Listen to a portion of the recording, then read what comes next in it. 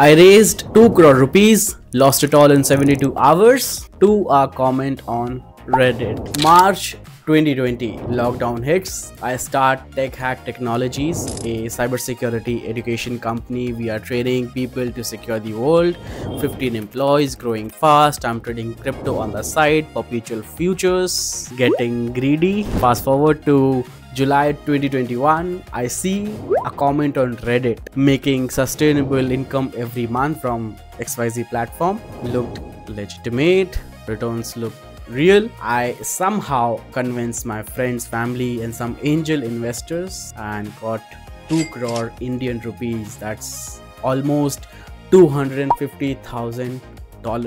I didn't tell them it's going into crypto. For first 2 months, perfect returns, paying salaries, bills, subscriptions, everything. Then hits month 3, websites down, dashboards gone, email bounces, helpline number not reachable. I wait for 72 hours thinking it's an outage. Then I check the Reddit again. Scam, fraud. Even that original comment, fake, planted by these scammers. As a 20-year-old founder, I had to go through bankruptcy. Sold everything, couldn't repay anyone. The irony, I was teaching cybersecurity while getting scammed. But as they say, smooth waves never made a skilled sailor. Be safe out there in the wild west. Visit www.resonance.security and fortify your digital self.